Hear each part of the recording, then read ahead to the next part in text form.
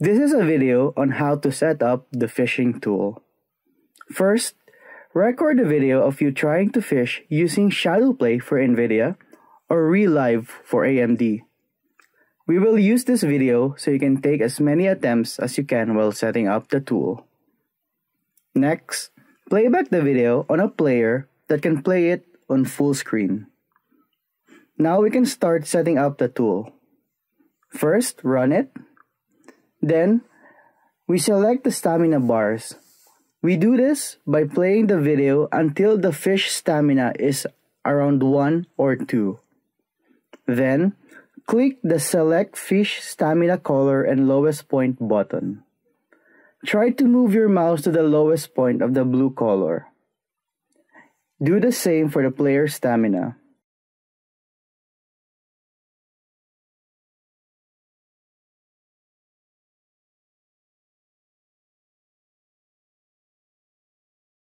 Then, we need to set up the middle bar. First, click the Select Middle Bar Color and select the middle bar color on the video. Then, we need to select the bounds of the play area for the middle bar. Click on the Select Upper Left Bar point and click on the upper left of the play area. Make sure to select the dark portion of the bar. Do the same for the lower right point. Again, making sure to select the dark portion of the bar. Do not go out of it.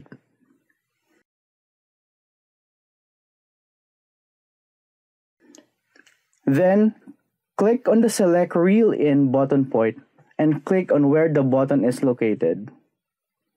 Finally, we just need to set up the Tap Anywhere to Close button. Play the video until the Fish Captures dialog comes up. Then click on the Select Tap Anywhere to Close button and point to this area.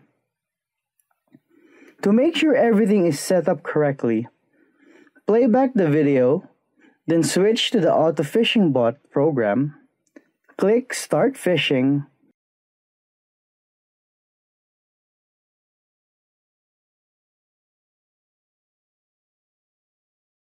and you should see 2 black bars at the bottom of the tool. It should also try to mimic the correct inputs here. If you didn't see the 2 black rectangles at the bottom that showed up after clicking Start Fishing, it is mostly something wrong about the setup of the middle bar bounds. It should look like this, not this, or this. Finally, after setting it up, close the tool, run the game first, and if the game asks for an administrator access, then the tool should be run as administrator as well. If you have a multi-monitor setup, make sure you have a Tower Fantasy running on your primary monitor.